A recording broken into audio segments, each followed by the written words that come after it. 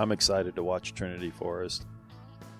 The proper way to play a golf course when it requires thoughtful consideration and study and care and approach, that's the highest point of golf course architecture. And when that happens, a lot of times in professional events, it's poo-pooed or said, well, that's not right, because it's, like you said, it's not formulaic. It doesn't fit the mold. And so I think that it's going to require, I would almost guarantee that the champion there is going to be a thoughtful player. It's going to be a player, obviously, who can control their ball in the wind, but is somebody who can actually think their way around a golf course. And that in my mind, should be applauded at a higher level